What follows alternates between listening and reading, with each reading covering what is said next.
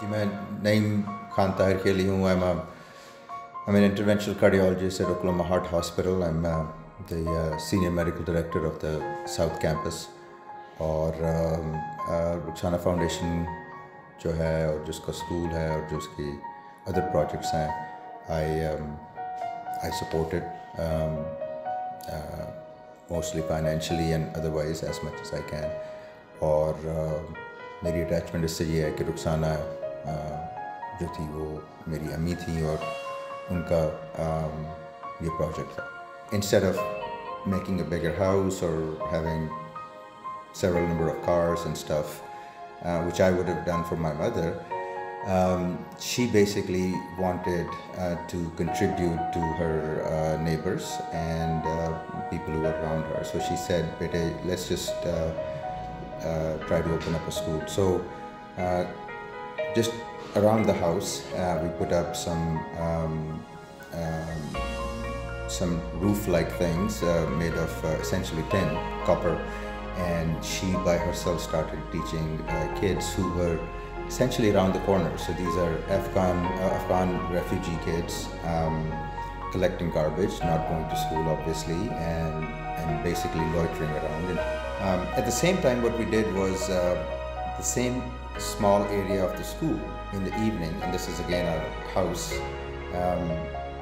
we created a medical clinic. So I'm a physician, as you know, so we acquired medicines, and then I acquired physicians, and 5 days a week for about 2 hours a day in the evenings after the school was done.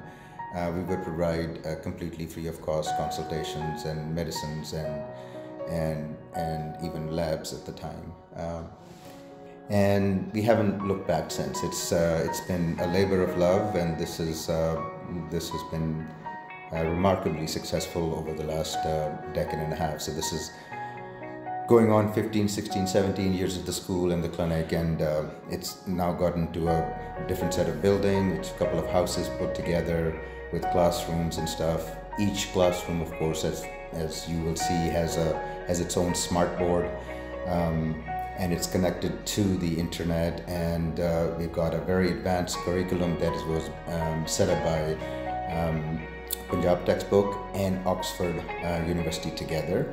And it's an audio-visual advanced format where we can utilize the audio-visual aspects, which includes going on the internet and using the smart board and all that sort of stuff.